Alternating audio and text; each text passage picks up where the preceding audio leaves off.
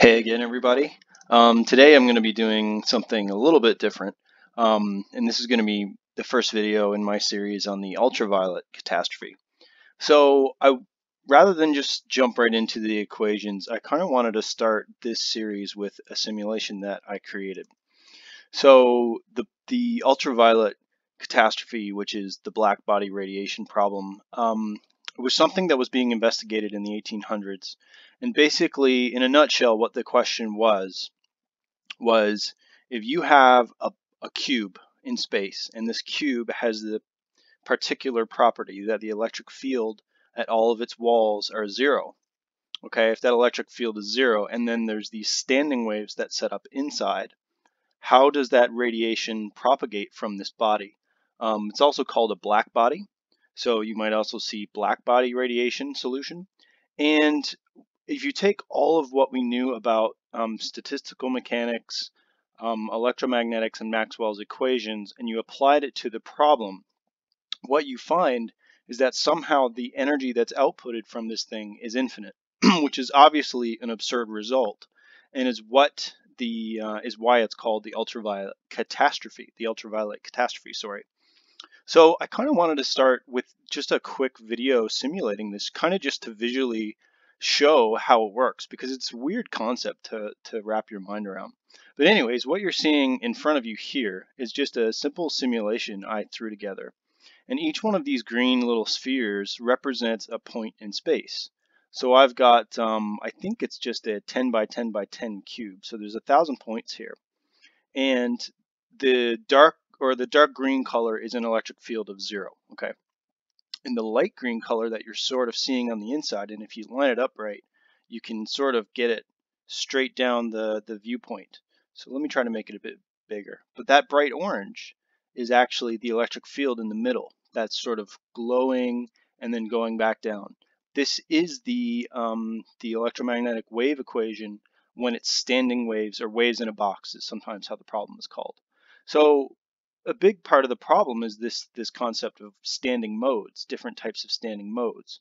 And what we'll see when we get into the math is that for standing waves, the mode and the wavelength and the length of the box, the side length of the cube, sorry, they're all related. They're all sort of one and the same. They have relationships. And so we can kind of just get a visual for what's going on here. I'm going to change the n as well down here in a minute. In this box down here, I can change the n and rerun the simulation. So it's an interesting thing to sort of observe. My computer is not super powerful, so that's why the resolution is not great. In an ideal world, I would have more of these pixels. But let's try to zoom in. There is something slightly wrong with my animation, and you'll see these pixels sort of reappear on the left. If any of you are graphics experts can tell me why that's happening, that would be helpful. But what you can see is that you zoom more into this sort of matrix of particles, and you see these bright orange ones are just glowing and getting brighter. That's at the very center. Okay, so this is for n equals 1. What does our cube look like at n equals 2? So I'm going to stop the simulation. I'm going to hit n equals 2, and then I'm going to run it. So you see these sort of 4 pockets of electromagnetic waves that are glowing in the middle now. It's a really, really cool thing to kind of watch. And if I get it right, if I can sort of line this up correctly, we might be able to get a side-on view, and we'll see the 4 pockets on the side too. It's difficult because of the way the software works that I wrote. It's not perfect by any means. Let's see if we can get a view. Sort of. You can kind of see what's going on here.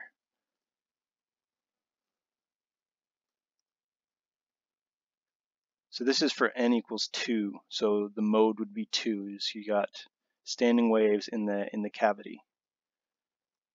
Can we get this side, I wonder? Sort of. Oh yeah, you can see these distinct regions there. Hey, you can see there's 8 distinct regions for n equals 2. All right, so let's try n equals 3. See what that looks like. And the resolution is going to get us here, but you can kind of see a pattern forming, right? There's kind of And also notice how the frequency of the oscillations are also related to this. So the frequency and the mode are also correlated because it's an electromagnetic wave, right? So it propagates at the speed of light.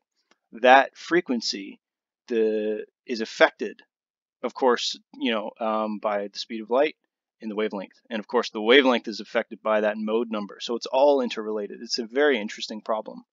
So we can kind of see here, we get this sort of 9 by 9 matrix of electric field areas inside our cube here.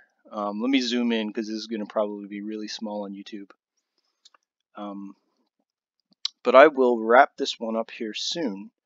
And maybe we'll just see quickly what n equals 4 looks like. I don't think my resolution here is going to be sensible enough to see anything interesting happening, but we'll try it. Okay. No, not 34. Yeah, so n equals 4 kind of looks a lot like n equals 2. It's just because of the resolution. And once again, if you go to n equals 2, what do you notice? It pulses slower. Okay, so we're getting a very good visual feel for how this works. So if you like this, please let me know in the comments. Please like and subscribe, and I'm hoping to do some more follow-up videos on this soon with some actual mathematics.